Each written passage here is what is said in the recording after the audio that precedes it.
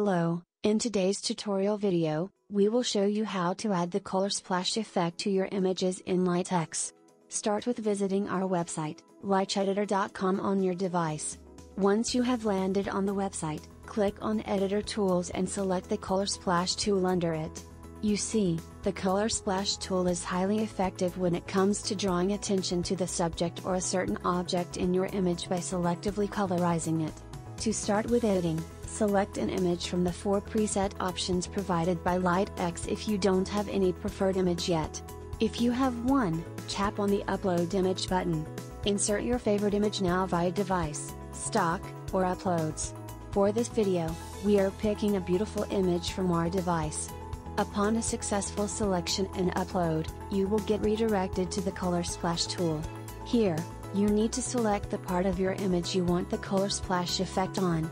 Do so by tapping or clicking and moving the cursor over the image with the default Smart Select tool.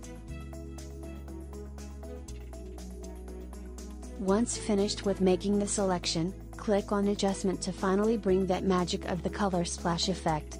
Different categories, namely, light, gamma, color, and white balance, will now show up on your screen.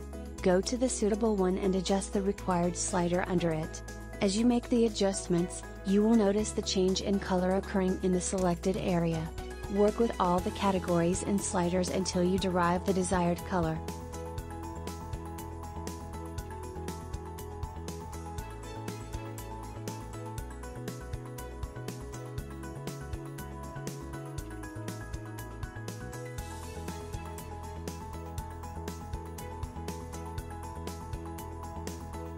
Once satisfied with the result, click on Selection tool and choose any, as required, to further refine the selected area.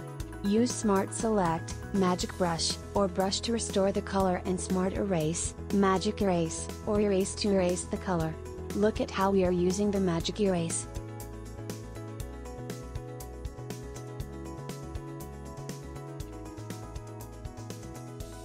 Here, to remove the color, smoothly followed by the magic brush to apply the color again. That's how easy it is. Now, going back to the adjustment for a few more color modifications.